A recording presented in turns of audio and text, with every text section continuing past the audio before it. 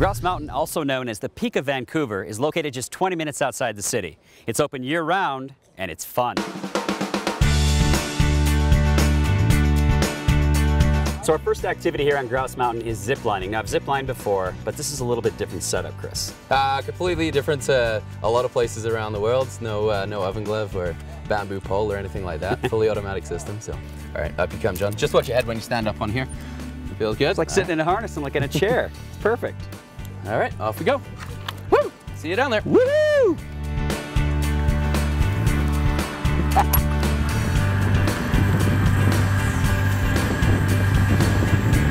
Okay, perfect. Line number 2 here.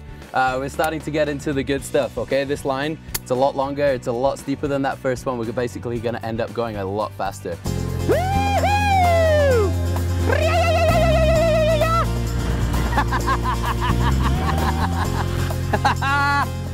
Oh my gosh, how beautiful is this? Woo!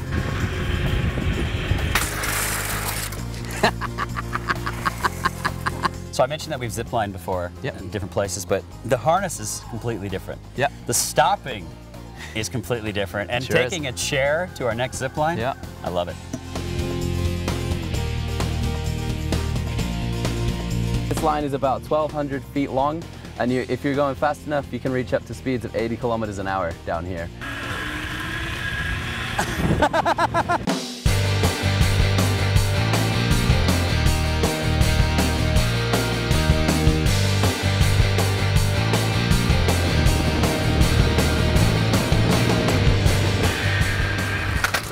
Guys, thank you so much for an exhilarating afternoon. What's up next on our tour of Grouse Mountain? What should we see?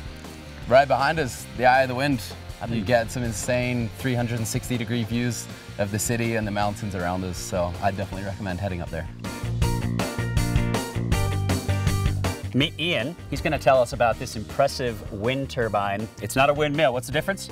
Windmill makes bread, wind turbine makes power. This makes power. Makes power. This is super cool. First one of its kind in the world to actually have both a passenger elevator and a viewing platform on there. So accessible to the public, super easy for anyone to get to from 2 to 200. These are the coastal mountains here that are actually a subset. They're called the North Shore Mountains. So these big ones that we have in back, it's called Cathedral, and then the one in front of it is Mount Coliseum, and it's as rugged as you get. And then the view of Vancouver. Absolutely gorgeous, eh? Yeah, it's probably the best view in the city. I don't think you can get anywhere else better.